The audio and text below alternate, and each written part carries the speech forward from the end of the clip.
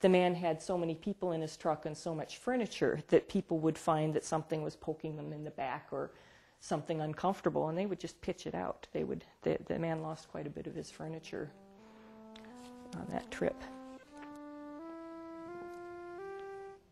I usually don't leave these upside down.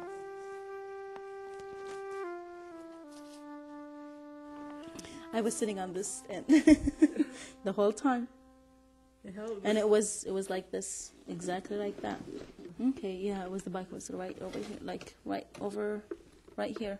Because when we sat, we had to hold to the end here, to the edge, so we don't, because it was really full. So if we can put something in the bottom, if you can't cut it to make it smaller, and then we can put something, and then brace all the furniture to make it exactly how it was, I found working with Zainab that I was immediately immersed in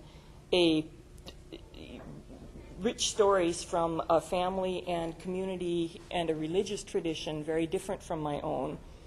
And I found myself connecting with a larger community full of vibrant experience.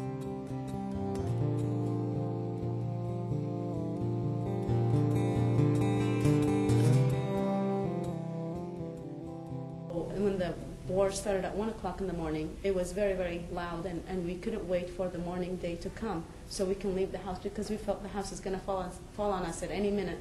And we thought, since Basra is close to Kuwait, maybe if we go to Armara, and that's where my uncle lives, my dad's friend, he was with him in the police. And my dad, I remember, for 2 hours he was standing on the highway just to try to get any car, anything with wheels that moves, just to get us from Basra to here.